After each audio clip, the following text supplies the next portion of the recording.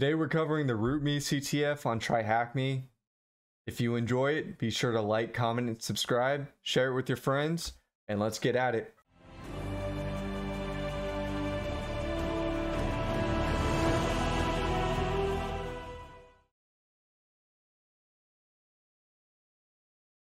Okay, so after you get your OpenVPN up, we're going to go to the RootMe room and we're going to join it. And now after we join it, we're just going to start the machine. And this might take a minute, so I'll see you guys soon. So now that we have our IP, we're going to open up this reconnaissance tab. First, we're going to create a directory called RootMe to work out of. That's not it. CD into it, and then we're going to perform a initial nmap scan using the simple script version, ignoring host discovery, and then outputting it into a file called initial nmap using this IP address. And I'll see you guys soon. Okay, so we have port 22 SSH open and port 80 running Apache. We see it created a PHP session ID, which we probably should keep in mind when further enumerating. Going back to the reconnaissance tab on TryHackMe, scan the machine, how many ports are open. We only did the top 1000 ports, so we can hope that it's just 2. And that is correct. We also have this answer, what version of Apache is running, and that's right here, 2.4.29. What service is running on port 22? That is SSH. And then now it's wanting us to use gobuster to enumerate basically like unlinked directories. So we can perform that by doing gobuster dir hack-u and then the URL, which is 10.10.238.144, and then specifying a word list. And I'm gonna use seclist, discovery, web content. Let's go with the directory list 2.3 medium and let this run. So we see that we have a uploads directory, a CSS, which is normal, JavaScript, which is normal,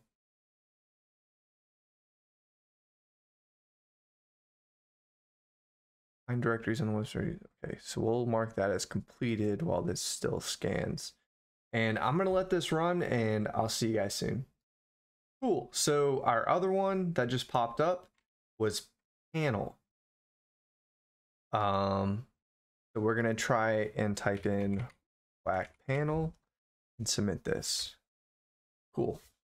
So according to this, our reconnaissance is complete.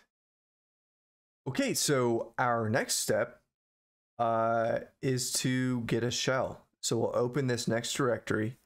First, we're gonna wanna open up the actual web page. So we can just go to this IP and we're prompted with this banner or GIF or something. We can take a look at the source code. Again, JavaScript, CSS, nothing really right here. Type right, nothing really eye-popping. We can try going to whack uploads and see that we can see the directory index. So we might want to keep this one open. Then we'll open another directory and actually go to this panel page where there is a unauthenticated file upload page that we can potentially take advantage of.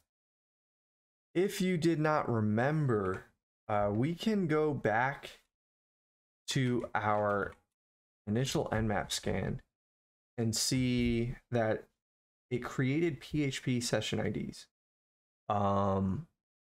So we know the application, the web application is running PHP. Generally from here, I would attempt to upload a PHP reverse shell payload. Not knowing if there's any file extension restriction, so we can just go ahead and attempt that. Generally on Kali boxes, you can just locate PHP reverse shell. I'll just use this first one, copy it into my current directory, and we're gonna open that one up. And this is created by Pentest Monkey. You can Google it. He has multiple reverse shells. What we're going to want to do is change this IP to our OpenVPN callback address, which would be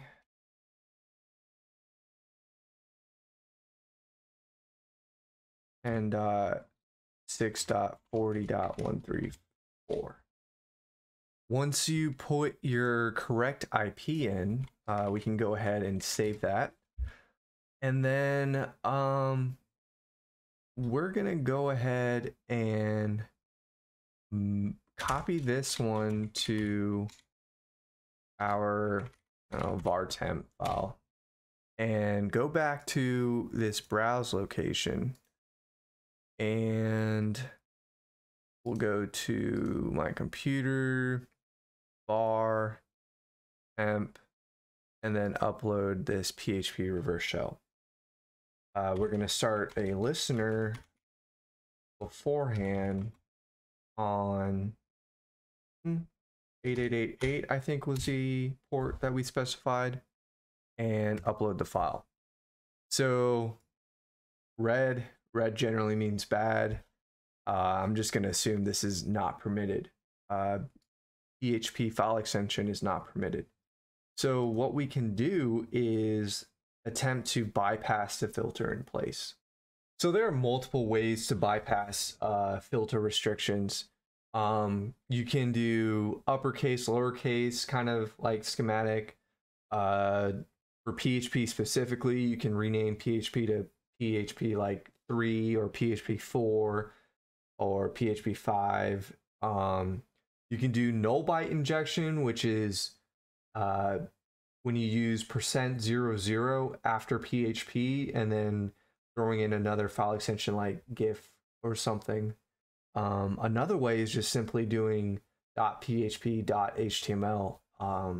So I think we're just gonna attempt to just rename the file extension to PHP 5 or something. We can go ahead and try this. And then we're going to attempt to upload it. Oh, whoops. Yeah. And we can see that worked. And then we should check that uploads directory if it actually did it, and it worked. So we'll start a netcat listener on port 8888, which we specified in this PHP reverse shell. And then all we have to do is click on this, and we can see we actually have a shell in the box.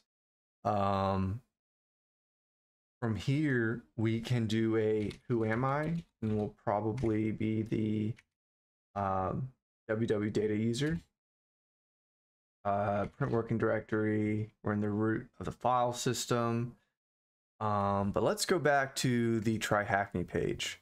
So our objective is to find the flag, which is user.txt.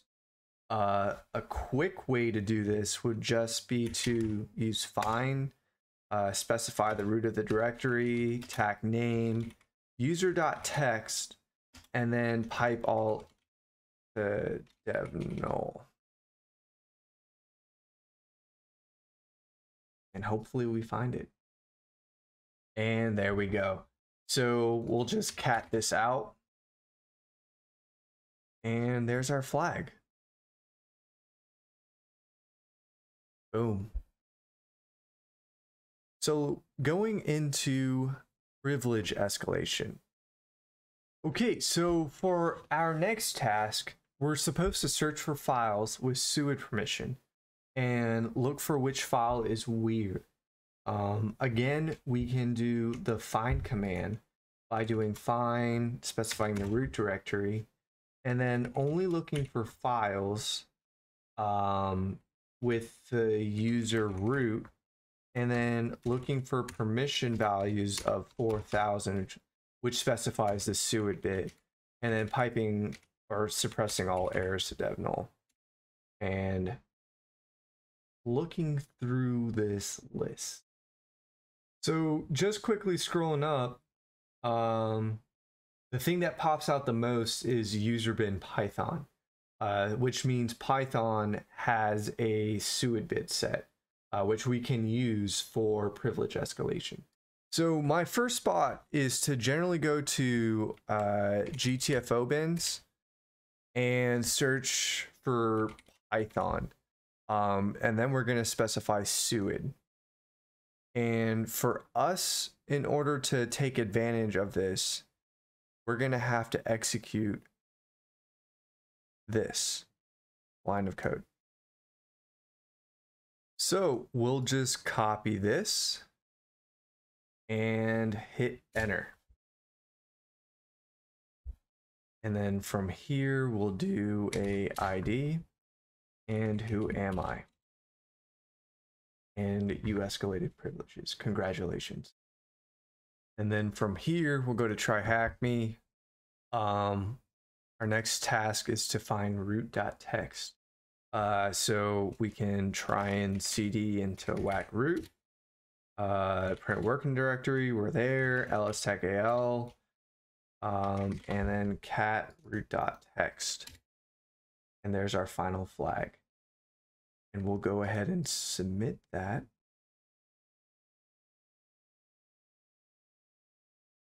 And the room is done. Congratulations. This was a fun one. The RootMe CTF is aimed at beginners. So I highly recommend you try it out if you're new. There's various learning opportunities and different avenues to approach it as well. Go ahead and root this machine, and I'll catch you guys on the next one.